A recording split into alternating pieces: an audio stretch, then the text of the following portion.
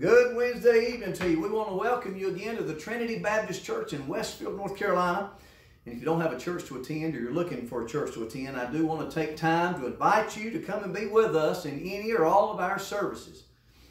Our Sunday morning services start at 10 o'clock. We have Sunday school preaching at 11, Sunday nights at 6, Wednesday nights at 7. We're located at 1233 Collinstown Road in Westfield, North Carolina. We also have an FM transmitter for those that are unable to come inside due to sickness. They can still come to the church, sit in their vehicle in the parking lot, and tune their radio to 92.9 FM and be able to hear what's going on inside. That's for those that are sick and can't come in, and also for those that are maybe disabled to where they can't come in. They can still come to church and get in on the Word of God. Boy, it's good to be with you this Wednesday evening. I trust that this will be a help to you and an encouragement to you. And that's my heart's desire. I can't do that without the Lord helping me. So we desire your prayers this evening. We use this for our Wednesday night Facebook service for those that are shut in, those that are having to work and can't come to church on Wednesday night. Lord willing, we'll be having our service tonight, asking God to bless that. And I'm glad, thank God, that He can, aren't you? I'm glad, praise the Lord, that God can help us. He sure is good. Well, let's go to the Lord in a word of prayer. Ask God to bless, and I know the Lord's able to. And pray with us and pray for us if you would. Father, thank you so much for the privilege to pray. Thank you for being so good to us. And Lord, I pray you'd bless everything that's said and done, that it would all be done to glorify and to praise and to lift you up. I pray, Lord, that you'd touch your word and it go out exactly where it needs to go. You said your word wouldn't return void. It would accomplish, Lord, what you want done. I pray, God, for the many that are sick in body this evening, Lord, that are unable to go, that you'd help them, Father, and others that are. And I pray, God, for these that's had death in their families. Lord, I pray that, God, you'd just comfort them. I pray for all of our missionaries tonight, God, that you'd bless them, especially for the Brent Rochester and his family members here at Trinity. And Lord, I pray you'd bless them in a wonderful way. And I pray for little Chloe, and God, you'd continue to touch her physically as well as other physical problems some of the family has. Lord, bless them. Lord, I thank you for being so good. I pray you deal with the heart of that poor lost sinner nearest hell, God, that they'll see their need to be saved before it's too late. I'm glad Jesus, Father, I'm glad He gave His life for everybody. But only those that will repent and get saved, I know, will go to heaven. But Jesus gave His life for that everybody could go if they just repent and get right. Father, help us today. Touch our voice. Help us to be a blessing. And we'll praise you for all you do. In Jesus' name we pray. Amen. We're going to do a congregational number, and let me just say this. Tonight, in our midweek service, Brother Ben Atkins will be preaching. Brother Ben will be filling in for us tonight at the church, and we're looking forward to Brother Ben. He's a blessing, and I love Brother Ben Atkins. He's really been a blessing to our church, a young preacher. Sings and plays with By Grace Bluegrass Gospel, plays guitar and sings, but great man of God. And he'll be with us tonight in the service preaching.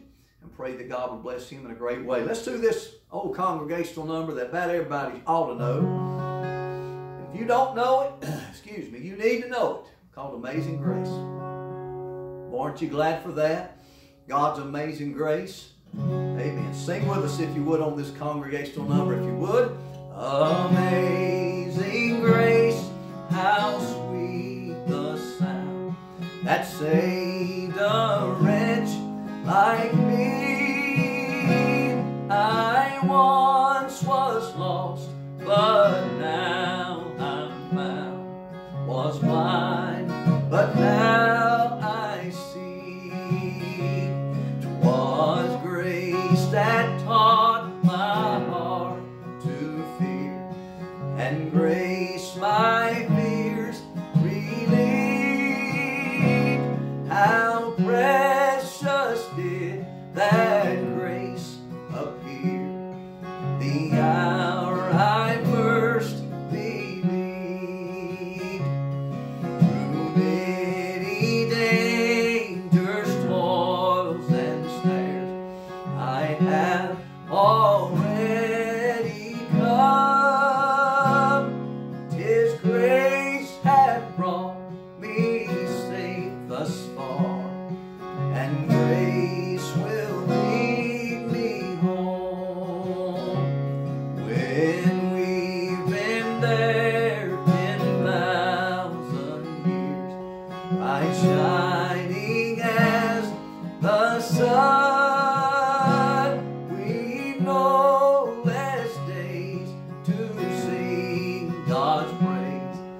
than when we first begun.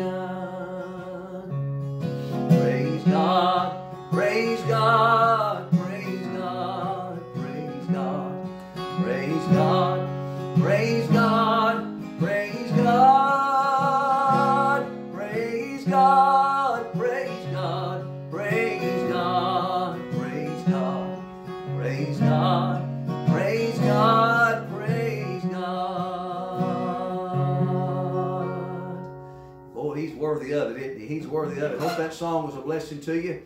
Love that old hymn, Amazing Grace. There is no telling how many times that song has been sung. And boy, I tell you, I appreciate it myself. And, make sure I'm in tune here before we do another one. Make it a little flat right there.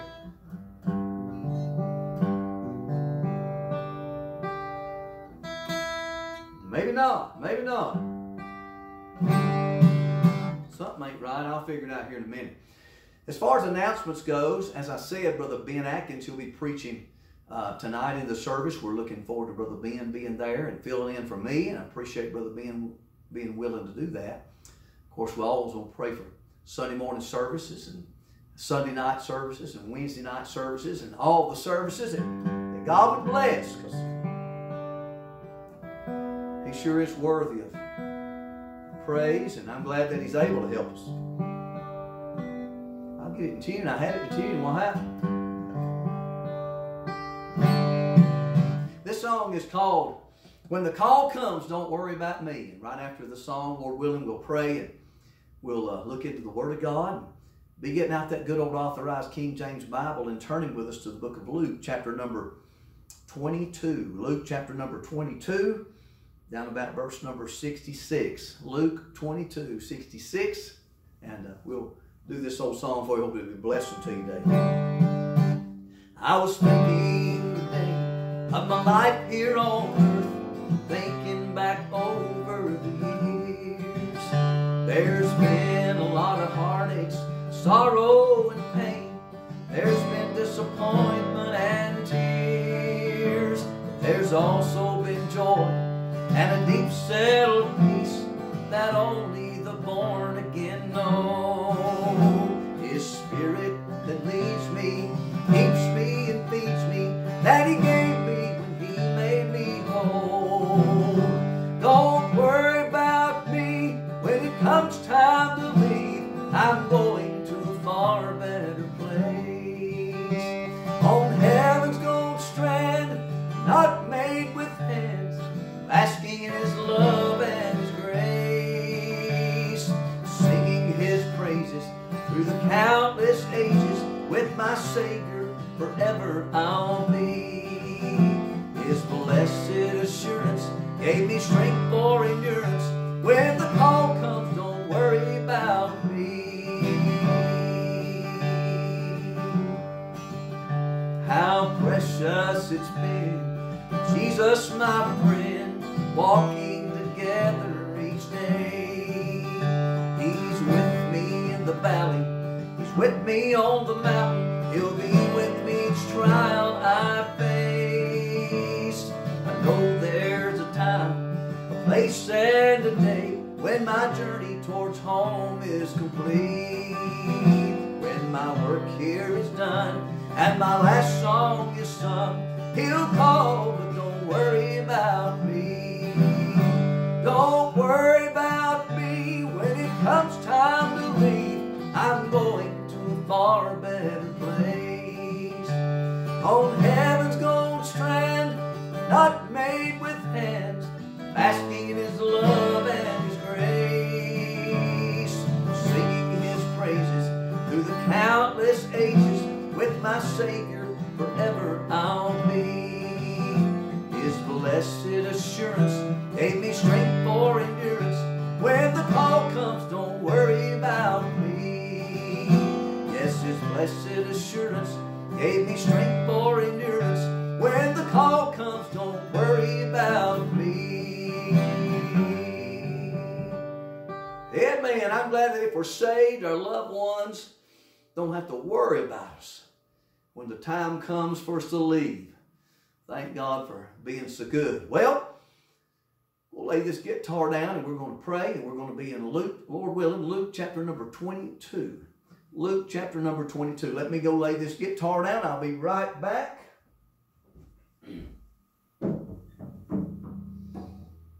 All right. Luke 22. Let's pray. Father, thank you for the privilege of being able to sing a little bit this evening, Lord, and I pray you'd help us as we look at your word. Thank you for all your blessings. We're so unworthy of them, but thank you for them. Thank you for just being so good to us, and help us right now as we look at your word. In Jesus' name we pray. Amen. Amen. All right, we're traveling right through the book of Luke on these Wednesday night Facebook services, and we've started in chapter 1 and working our way through, and we got through chapter 22 and down about verse number 66. And our Lord has been betrayed. He has been arrested. He's being tried, and that's where we're at right now here in the Word of God. And he goes through all that he goes through because of his love for you and his love for me. And you know what? He's going to get to Calvary. Thank God. Hey, they tried to kill him several times, do away with him, but he was going to Calvary. Oh, aren't you glad of that? And let's look at the Word of God this evening, and let's go back up to verse number 63, speaking of a little bit of how they treated the Lord. We're not reading out any of the gospel accounts right now, but just here in the book of Luke. The Bible says in verse 63, and the men that held Jesus mocked him. We talked about that a little bit last Wednesday night. They mocked him. They made fun of him. They don't tell him what all they said to him. To be honest with you, it's not recorded. I can imagine them probably saying something like this. Yeah, if you really was who you say you are, you wouldn't be going through all this. You ain't who you say you are. That's why we're able to hold you. That's why we're able to smite you. The Bible says they mocked him and smote him. That means to hit him, smack him. Think about that. And when they had blindfolded him, verse 64 says, they struck him on the face and asked him, saying, prophesy who it is that smote thee. They blindfolded him so he couldn't see who they were. And then they smacked him across the face and said, prophesy who it is that smote you. Listen, he knew exactly in eternity past who would smite him. He knew exactly who was smiting him. And verse 65 says, and many other things blasphemously spake they against him. That word's hard for me to say sometimes. Blasphemously. I mean, they ran him down. They said he wasn't the Christ. They might have said he was of Satan. I don't know what all they said. But they blasphemed him, the Bible says. Now verse 66. As soon as it was day, the elders of the people and the chief priests and the scribes came together and led him into their council, saying, art thou the Christ? Tell us. Art thou the Christ? Tell us. He already had. He said, if I tell you, ye will not believe. Now listen, he said, if I tell you, you will not believe. And if I also ask you, ye will not answer me, nor let me go. Now look at verse 69. Hereafter shall the Son of Man sit on the right hand of the power of God. On the right hand of the power of God. He's talking about he'll be sitting at the Father's right hand. He is letting them know who he is. Then said they all, art thou then the Son of God? And he said unto them, ye say that I am. And thank God he was, wasn't he?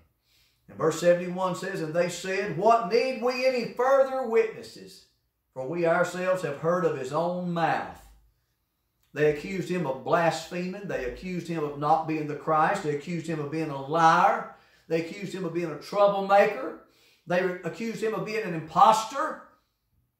But thank God he was the Christ, the only begotten Son of God, that would come into the world to die on the cross for men's sins, to shed his blood so that men, women, boys, and girls could be saved. And that's what they're going to sentence him to. They said in verse 71, and they said, what need we any further witness? For we ourselves have heard of his own mouth.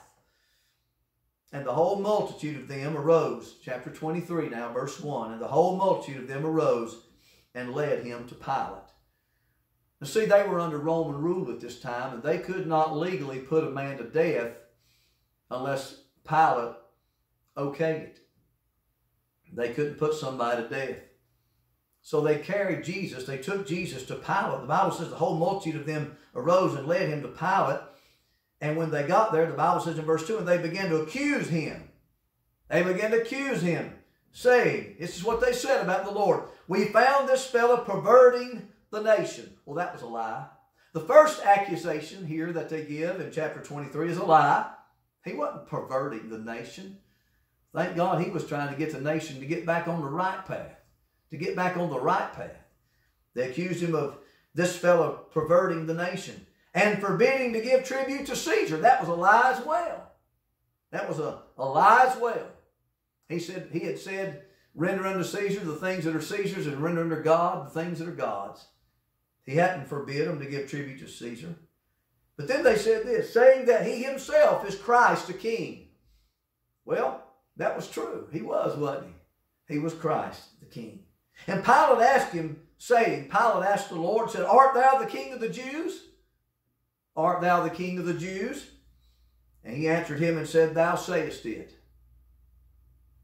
Then said Pilate to the chief priests and to the people, I find no fault in this man. That's the first time Pilate says that. He'll say that 2 more times. Pilate says, I find no fault in this man. Now, let me say something about that before I go on. There was no fault to be found in that man, the Lord Jesus Christ. He could have searched for 20 years and never found a fault in the Lord Jesus Christ. Now listen, that can't be said about you and me, can it? But thank God he looked at Christ, he examined him. Here's what he said in verse 4, I find no fault in this man. Oh, there's plenty of fault in you and me, but there's no fault in Christ. And Pilate said, I find no fault in this man. And the Jews didn't want to hear that. See, they wanted him to be condemned to death. And they were the more fierce, verse 5 says, saying, he stirreth up the people, teaching throughout all Jewry, beginning from Galilee to this place. He's stirring up the people. Now listen, the people were under Roman rule, under Pilate's authority at that time. The Jews were. So here's what they say about it. He stirreth up the people, verse 5, teaching throughout all Jewry, beginning from Galilee to this place. He's stirring up the people. You know what they're trying to do? They're trying to intimidate Pilate into agreeing to crucify the Lord. Verse 6 says, when Pilate heard of Galilee, he asked whether the man were a Galilean. And as soon as he knew that he belonged unto Herod's jurisdiction, he sent him to Herod, who himself also was at Jerusalem at the time. And when Herod, now this is the one that killed John the Baptist. And when Herod saw Jesus, he was exceeding glad, the Bible says here in Luke, for he was desirous to see him of a long season, because he had heard many things of him, and he hoped to have seen some miracle done by him. Then he questioned with him in many words, but he answered him nothing. Jesus would not even answer Pilate. He would not even give him answer. And the chief priests and scribes stood and vehemently accused him. And Herod with his men of war set him at naught, and mocked him, and arrayed him in a gorgeous robe, and sent him again to Pilate. And the same day Pilate and Herod were made friends together, for before they were at enmity between themselves. Verse 13. And Pilate, when he had called together the chief priests and the rulers and the people, said unto them, here's what Pilate said about the Lord, ye have brought this man unto me as one that perverteth the people. Now notice what he said. Notice how that's worded. Thank God for this old authorized King James Bible. It don't need to be changed. Listen to what he says. He said in verse 14, ye have brought this man unto me as one, not that he had, but as one that perverteth the people. And behold, listen to what Pilate says, I, having examined him before you, have found no fault in this man touching those things whereof you accuse him. He's not guilty. He's not guilty. That's what he said. I find no fault in him the second time. Notice what else he said, verse 15. No, nor yet Herod, for I sent you to him, and lo, nothing worthy of death is done unto him. Pilate says in verse 16, I will therefore chastise him and release him. For of necessity he must release one of them at the feast, or the feast of the Passover.